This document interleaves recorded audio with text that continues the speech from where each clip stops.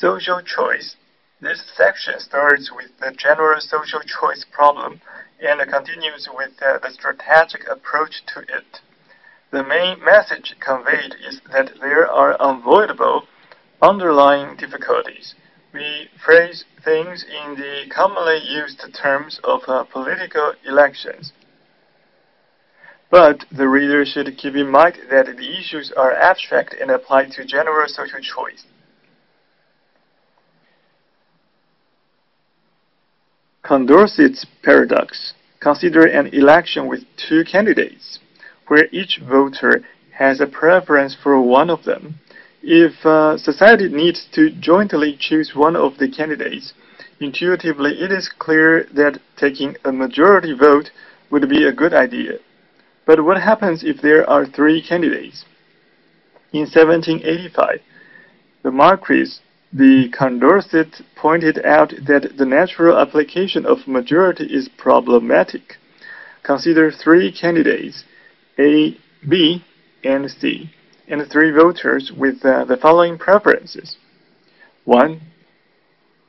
A is greater than B greater than C. 2. The second voter, B is greater than C greater than A. 3. The third voter, C is greater than A greater than B. The notion A greater than BI means that voter I prefers candidate A to candidate B. Now notice that a majority of voters 1 and 3 prefer candidate A to candidate B. Similarly, a majority 1 and 2 prefers B to C, and finally a majority 2 and 3 prefers C to A. The joint majority choice is thus A greater than B greater than C greater than A, which is not consistent.